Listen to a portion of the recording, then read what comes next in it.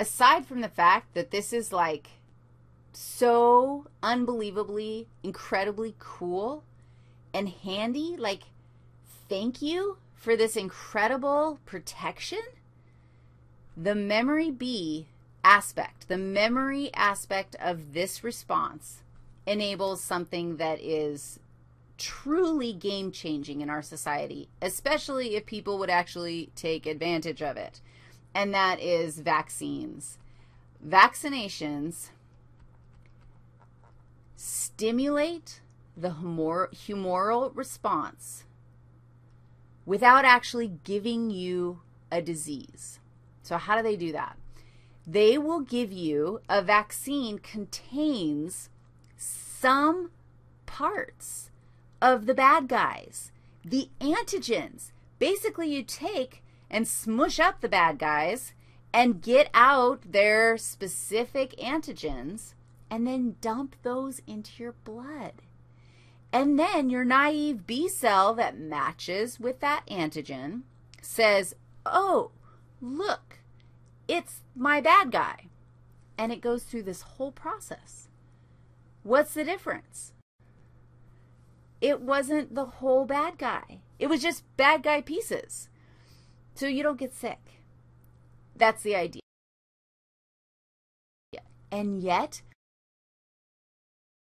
it is a battle, but the most important thing is that your body produces the memory cells.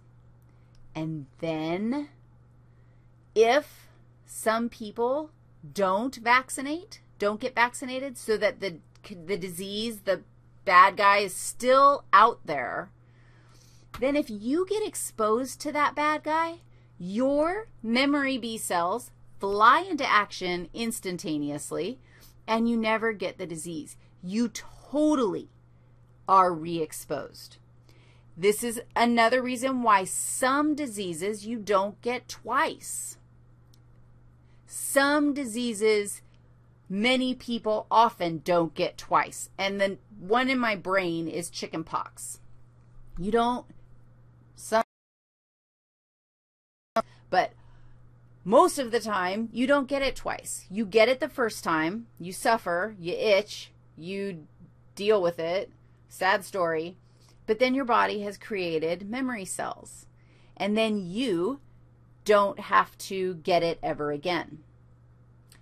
Things like flu or the common cold, those bad guys mutate so quickly, their antigens change so quickly that we can't get, well, we try, especially with flu, we try, but it's much harder to get a good, solid vaccine that will treat you every time because, sure, you don't get the same one twice. You don't get the same cold twice. You get a different version because the virus mutated. Bummer. Could you explain why vaccines work from of the humoral immune response? Probably would be a good idea.